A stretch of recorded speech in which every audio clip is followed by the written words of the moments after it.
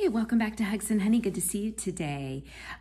So I've had a number of people ask me recently, how do you maintain a positive attitude?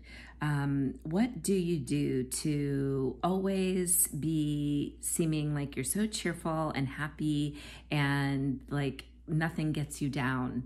Well, you guys saw me this last week. I was actually pretty down.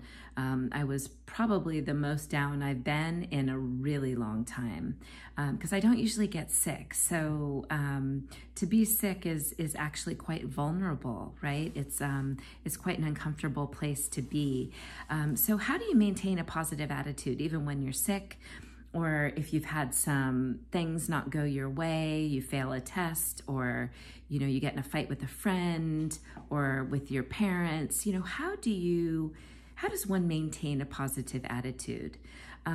Well, there are three things that I do just in general to maintain a positive attitude that I wanted to share with you today.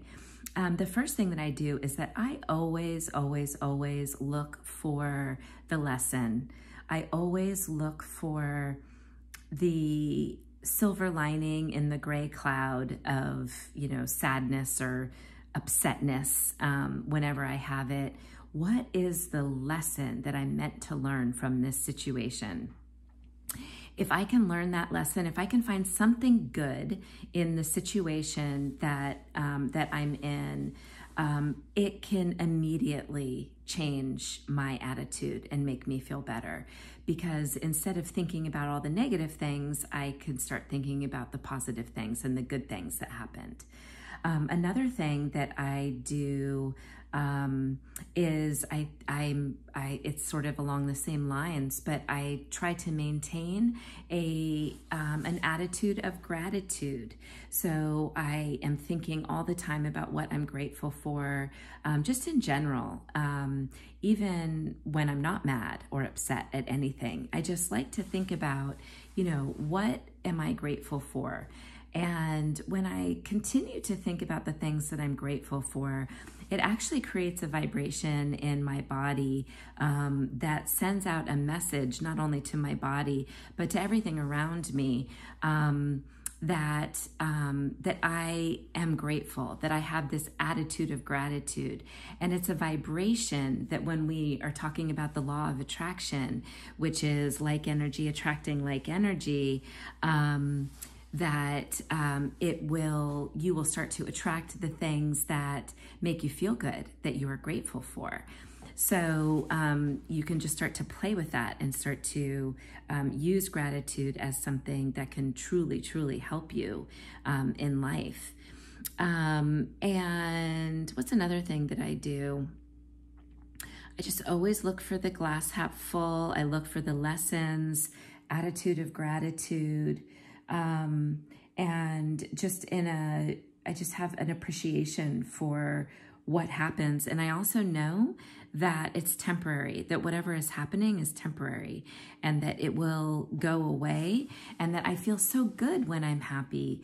And when I try to look for the lessons, that allows me to find possibilities and opportunities because I'm not stressed out by the emotion of being upset or not happy, which makes me constricted and makes my energy really smaller and more focused on the things that are right in front of me.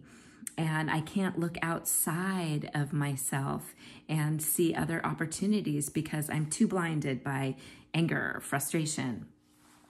So when you have this sort of looking for the bright side, an attitude of gratitude, always looking for the lessons, it just becomes your normal. It becomes just a way of being, and life tends to bring you things that make you happier and are more positive for you, just in general in everyday life. So that is, just one of the ways, or a few of the ways, that I kind of take life in stride, and I try to flip the energy from feeling grumpy or upset or bummed out or weighted down to feeling grateful for whatever it is that is coming my way. And that's how I do it. So, and the other thing I was going to say, I almost forgot, is I pay really close attention to what I'm filling my brain with, what I'm eating, not just what I'm eating, you know, with my mouth, food, but also what am I eating with my listening, with my watching, and with my consuming. What am I putting in my brain? Because what I put in my brain, the quality of what I put in my brain, in my body, will determine my thoughts. And so if I'm putting junk in my brain and bad mood and bad thoughts, those thoughts will create a vibration inside my body that's going to make me feel unhappy. And so so those are all ways in which I help myself to maintain a positive attitude, to control the inputs, the things that I put in my body, and to always try to look at things and look for the lessons, look for the bright side, and look for the opportunities, and just be grateful. So please like, subscribe, comment, and share. And I wish you the best of luck in trying this. This is a practice.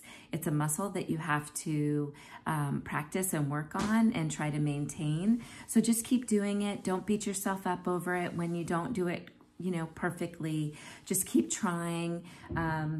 And, you know, your attitude is everything. It's really the number one most important thing in life. So let's make sure that we have our attitude on straight and that we know how to kind of fix it, or we know where to look if we're not thinking the right thoughts that are, you know, that are elevating us and making us happy. Okay? I see you, I hear you, I'm here for you, and I love you. And I'll see you tomorrow. Bye.